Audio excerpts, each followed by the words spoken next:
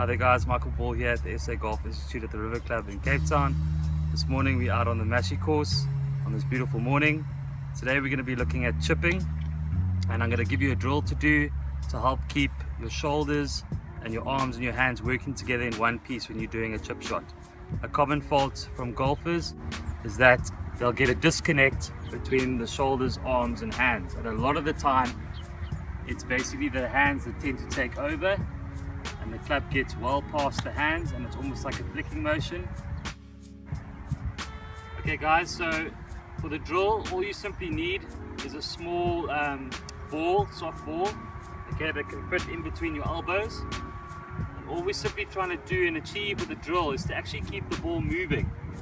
And the only way you can keep the ball moving is if you keep your shoulders and your arms together, working together in one motion.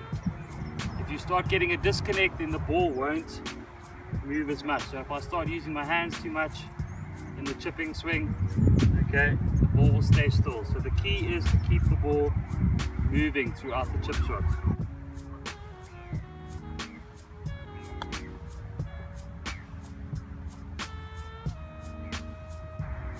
There we have it guys, good chipping drill for you guys to practice. If you need more help with your chipping or any other parts of your game, come and see us at the SA Golf Institute. Cheers for now.